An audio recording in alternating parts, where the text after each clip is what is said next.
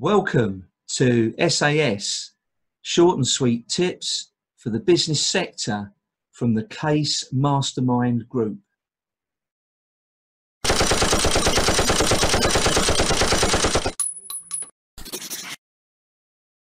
So I hope that sort of glides us nice and neatly to your third point, Gary. Partners. Partners. Now, it is so important. Behind every successful person, male or female, behind every successful person is a bigger successful person that no one don't know who their name is, don't know who they are, but they are the most important thing because they are the cheerleader. That person who's successful, they're their hero, and they're the ones that encourage them. You can do it. And when you're down, if you've got that person with you, they lift you up. That is so important. And I say that if you've got a partner, wife, husband, it's important that they complete you, not compete against you. Because if they're competing against you, you've got no chance. No chance. And I always say, if the household is divided, it crashes. Yeah.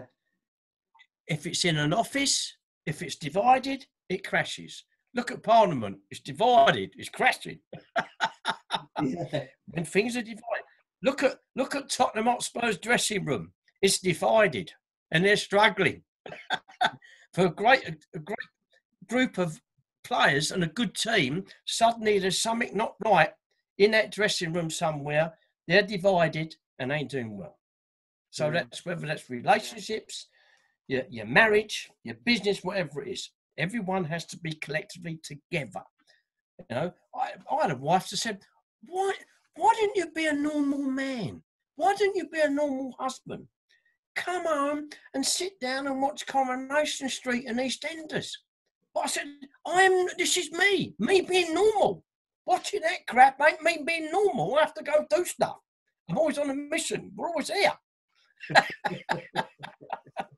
This is me being normal. But it's so important to find that partner that is going to encourage you and just back you in every step of the way, And I'm fortunate now to have my fourth wife, that I'm her hero. She's my biggest cheerleader, and she is the one who's encouraged me to write the book. I'm halfway writing the second one, and it's her encouragement all the time. It's her encouraged me to get on that stage, go help people, and she will be with me every step of the way. And that's what I've always been looking for. Always. I have friends say, what's the secret of a successful marriage or relationship? I said, the way I look at it is that, say you go out on a Friday night with your mates and you're having fun. You have a few drinks, you're not completely pissed, but you're having fun, you have a few drinks. And when you go at home and you put your key in that front door, when you walk in, have you got to change your complete attitude, or can you carry on the same? You go in there, you've got to be a different person, and she starts to have a go. You don't. This ain't right. It's just not. If there's no love at the table, it's time for you to go. That's important. Yeah, many. We know so many couples that are walking around in quite desperation. Yeah. Because there's no love at the table. There's no love in the home. They don't want to be with one another. They've outgrown one another because they've been on different paths. But they say, it's the children. We can't leave because of the children. That's hogwash. Complete hogwash. It's the money. It's only money. Because they say, I've paid for the mortgage, and we've got this house and we've got all this, and if I leave, I'll have to sell my car, live in a flat, and I've got to pay. It's money. Me, my attitude is I'd rather live in a tent. I've given all my money away. I've had 3 big houses and I've just walked out and given them to them. So look, it's yours. I don't need it. I need happiness. My health is so important. So I can live in a tent and be happy without going in and not walking through that front door. You know, so it's yeah, really important. If you don't, you know, if you ain't got a partner, you're on your own. Go do what you want. But if you've got a partner, they've got to be working together. I've always said if you get a big shy horse, that shy horse can pull a ton on his own. He can pull a ton. If you put two shy horses together, they can pull 3 ton. yeah, because they're working together. And if you've got a couple, you work together. Work together. Very, very true, Gary. Very true, Gary. Yeah. And, I've heard someone speak on relationships before, and he made a very, very strong point that if you've got 2 selfish people, it's going to be like going into a bonfire full of fireworks all the time, because they're both pulling in their own direction.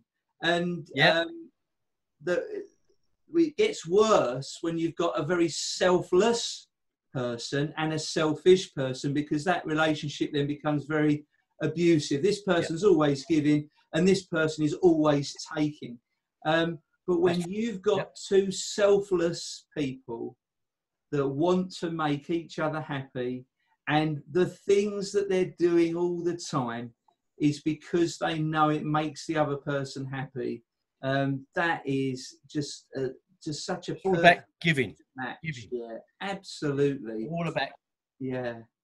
I mean, do you remember that a story about the spoons with the long handles? You ever heard that one, Gary? No, go on. So there's a bunch of people sitting opposite on each other on a very wide table, and they've got these long 6-foot spoons, and they're trying to feed themselves, and they're completely miserable. And then you look at another place. I mean, they sort of gave that as a vision of hell, and then there was heaven, and heaven. There was the same table, people sitting opposite each other with these long spoons, but what they realised was that they could feed each other. And it was such a perfect analogy that they just realised, oh, look, if I feed you, you can feed me. And they were in perfect harmony. Same situation, but a totally different attitude. And more people, when they realise that actually by giving, by being selfless and helping other people, then the help will come back to them. Absolutely. Oh, absolutely. It's so important to be together. And one of the biggest problems I've found is that, you know, every single one of us have got our own private rules. What time we get up in the bed, what time we get up in the morning, do we like milk in our tea? It's all these personal rules. Now, conflict is because people don't talk to one another. They don't talk openly about one another's feelings and things like. So if we don't know what the rules are of that person, their private rules, personal rules, we're always going to keep crossing them. There's always going to be falling out because people just do not talk. They really do not talk. They don't talk about personal things. You know, when you're in a new relationship, you know, you've got 3 months of having sex in every place there is on the planet, doing everything. But once that's done after 3 months, what do we talk about then? Have we got anything in common? Is there anything? And this has been the problem, you know, through generations after generations. You've got to talk, find out what and then once you know the people's personal rules, then we can adapt them so we can both share and both work together. It's because a lack of people just do not talk. We don't talk about things like that. I don't know why, just don't. No, that's right. And, you know, to talk and to communicate it, but also the ability to listen, Gary, not just to hear, but to actually listen. and take that on board, isn't it? Yeah. Well, I've always said we've got 2 ears and one mouth, so we should always use it accordingly. Yes, absolutely, absolutely. I'm still struggling to find that balance myself, Gary. Yeah, I do. You have to keep in check all the time, don't you? So true, so true. No, but some really good advice there, Gary. So I think that subject on partners, yeah, really important. That selfless relationship with each other. Thank you for spending time with us today. This has been brought to you by the Case Mastermind Group. Please be sure to follow us in the links to this message.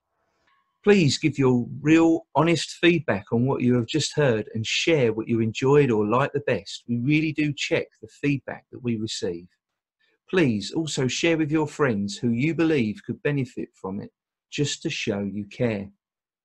To our listeners, remember, no matter where you are on the mountain of success, let's enjoy the journey together to the top. We will see you there, my friends.